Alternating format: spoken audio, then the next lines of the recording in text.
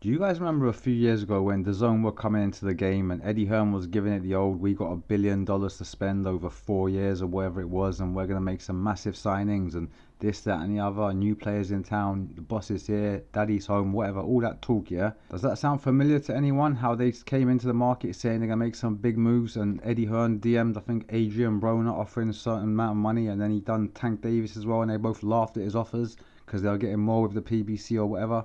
Does anyone remember that? Because I got a feeling we're going for a potential deja vu, like this rodeo again. And you guys will say, what are you talking about? What I'm talking about is a Saudi Skill Challenge Entertainment come out of nowhere, and they got this image around them about they're going to spend loads of money and get these big fights done and this, that, and the other. And I was kind of semi-sold, not completely sold. Obviously, I got my skepticism or whatever. But I thought they would come in and they were about to get some big fights and sign some big fighters. Now, I was never really too much of the belief that they were going to get the Deontay Wilder Anthony Joshua fight, but this is what this video is about, and I'm further away from that fight than I've ever been before, and I'll explain why. It's got everything to do with PBC signing Canelo. Now, I connect dots in a weird way in my head, so it may just be me talking crap, but there's a lot of science here, to me anyway, that suggests that the PBC have no interest in Deontay Wilder fighting Anthony Joshua in December.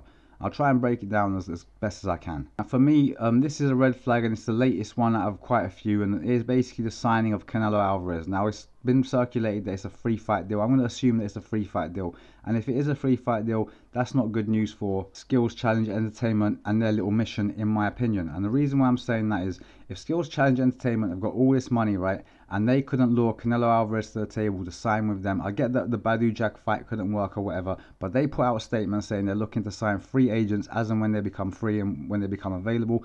Ahmed Abdullah specifically said Canelo Alvarez is a free agent and they'll be talking to him, and obviously he decided to go with the PBC. Now, you guys are going to say, oh, that doesn't mean anything. Fair enough. But if the PBC got the kind of money where they can draw Canelo away from a table, a Saudi table, and bring him over to the PBC, they've got enough money to keep people's attention. And I say keep people's attention, what I'm talking about is Deontay Wilder. So I'm pretty sure that the PBC can afford to pay Deontay Wilder pretty much whatever it is the Saudis may be offering him for a potential fight here, there, or anywhere. They can afford to pay him the very similar purses. So I don't see why Deontay Wilder will take the fight over there. That's one little tiny reason. Another one is this. The date for Canelo Alvarez is September 16th. That's the date that's been reported for his pay-per-view on PBC. Even if it's not September 16th, let's say it was the 23rd or the 9th or whatever, it's still a September date. Now, it's pretty much common knowledge, right, that Deontay Wilder is looking to fight Andy Ruiz Jr. in and around September. Now, you are going to say that's not confirmed, he's not fighting him, it's not definite. Mauricio Silliman came out the other day and said that he's not going to look for a new mandatory for Tyson Fury because the Deontay Wilder Andy Ruiz fight is still in play. And that announcement came, in my opinion, is because he had a conversation with someone at the PBC who basically said, yeah, the fight's happening. That's what the conclusion I drew from it. You can draw another one, maybe, that's up to you. But from where I'm sitting, it's looking like the PBC are going to make Deontay Wilder versus Andy Ruiz Jr. Now, there's only like eight weeks left until August, maybe even less than that.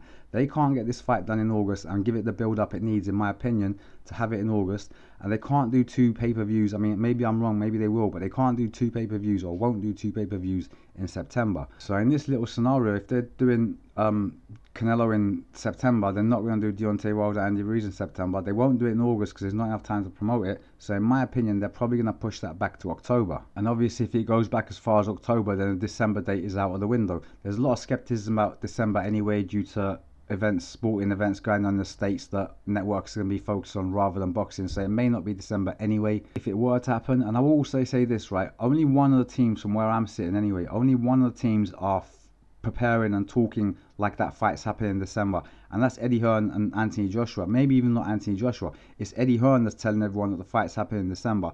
Pretty much no one else is singing off that hymn sheet. But you know what us Brits are like in the UK. Eddie Hearn says something and we will jump through hoops. It's the way it's been, it's the way it's going to be, and it's the way it's always been, you know what I mean? And not only that, right, Eddie Hearn won't even allow his fighter to be associated with bigger fights. Like a Tyson Fury fight, they wouldn't even negotiate, they wouldn't have the conversations about it. On the other hand, you've got Deontay Wilder's team talking about going on to fight Andy Ruiz, and Andy Ruiz is the next opponent, or Andy Ruiz is favourite. Andy Ruiz is still in the running.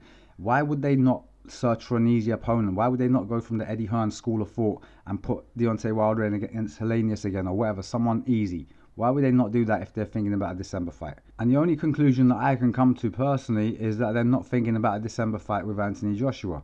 Now, obviously, like, the Eddie Hearn fanboys, the Matchroom fanboys, whatever, they're all going to find a way to blame Deontay Wilder for this fight not happening again as they did last time. But ultimately, Deontay Wilder and his team haven't been out in the media every other interview saying, yeah, the fight's happening in December. It's happening in December. We're going to tweak our plans to make sure we're ready for Anthony Joshua in December. They haven't really done much of that. When asked directly, they did say, yeah, it's an option for December. But ultimately, no one's planning on their side like it's definitely happening in December. Whereas if you look at Anthony Joshua's side, they're definitely doing that. And I think they're making a mistake. Because this Canelo move, in my opinion, proves that the Saudi money ain't that big of a draw for everybody. And money can't buy everybody out. Or there's just as much money elsewhere. Because you'd have thought that with Canelo being a free agent and the Saudis got loads of money, they would have signed one of the biggest stars in the sport. But apparently he's gone to PBC. I don't know, guys, that's all I got for this one. I know I've waffled on a bit. I don't know if I've made my point as clear as I normally would, but it's a little bit confusing. I'm trying to pick bits from everywhere and patch it together, but essentially I don't think that Deontay Wilder is serious about the Anthony Joshua fight, and I think that with Canelo signing for the PBC, that kind of proves it, because they're looking at September for obviously Canelo Alvarez, but that was meant to be when Deontay Wilder was going. I've got a feeling they're going to push that back, and obviously that has a knock-on effect for everything else. Like, comment, share, subscribe, or don't, and I'll catch you on the next one. Love.